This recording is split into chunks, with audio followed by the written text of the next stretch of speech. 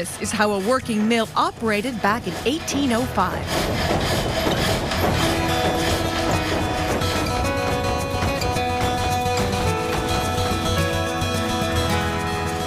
Working in a mill like this gives you a greater appreciation for, as I refer to them, the old boys, to come up with the concept and actually implement it. The Taylor Sawmill is an historic site in Derry, located at Ballard State Forest, named for the man who reassembled this mill back in 1940, Ernest Ballard. He was looking for a mill site. We know he bought the property and in 1940 started building the mill as you see it today with the historic building. Bob Spurl is the caretaker for this property.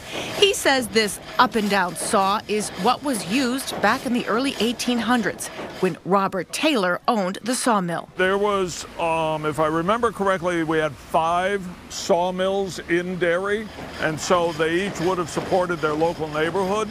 So a local farmer may have brought some trees down that he wanted for work on his barn or whatever. When Ernest Ballard bought the property, he was determined to rebuild the mill as it was back in 1805, powered completely by water.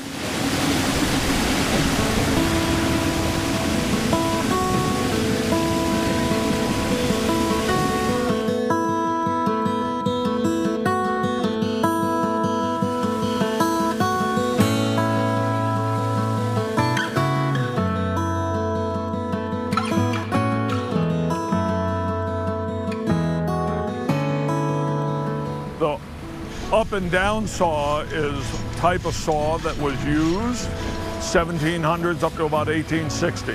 He wanted to rebuild it as an up and down sawmill because that's what he remembered as a youth, having one in his neighborhood.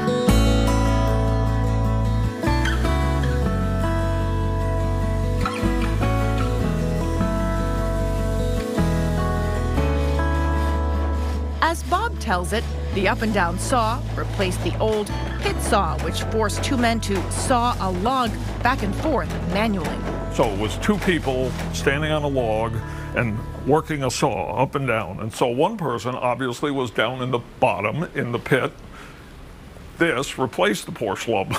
When these guys were building stuff like this, they were figuring for the future generations. One of the best part of Bob's job is to demonstrate how the various shafts, belts, nuts, and bolts all come together to cut a piece of timber. This arm is going up and down along with this sash. So the piece that's holding the saw is sliding up and down. You've got that arm going up and down. And it's triggered by this one move that gets the wheel moving. So once the log gets down to the end of the cut, we stop it. I have to move a lever or 2, and the carriage comes back to the beginning position. We pull the pins, and we manually move it to another position, whatever that is, whatever we're cutting, and go through the process again. So each cut with a 12-foot log and the setting that we have takes about 12 minutes. Certainly not a fast process for a modern-day commercial mill, but the Taylor Sawmill is a working piece of history. It doesn't have to be fast, and the wood cut here doesn't just end up as firewood. We have actually a 70-acre forest here. There's 50 on the other side of the road, 20 on the pond side, and we harvest 2 or 3 trees a year that we cut for demonstration purposes. Some of that lumber has been used on other projects like kiosks at the parks or at a forest. We've worked occasionally with some of the other groups, Boy Scouts. We've done 1 or 2 Boy Scout projects, a couple of school projects.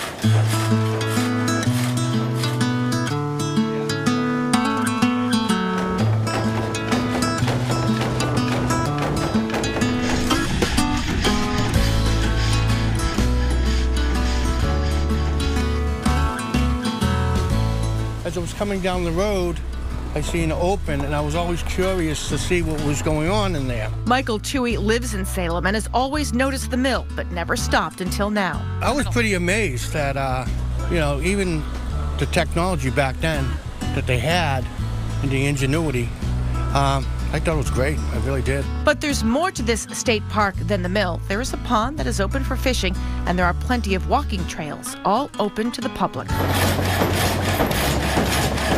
For Bob, this is a dream job that never gets old.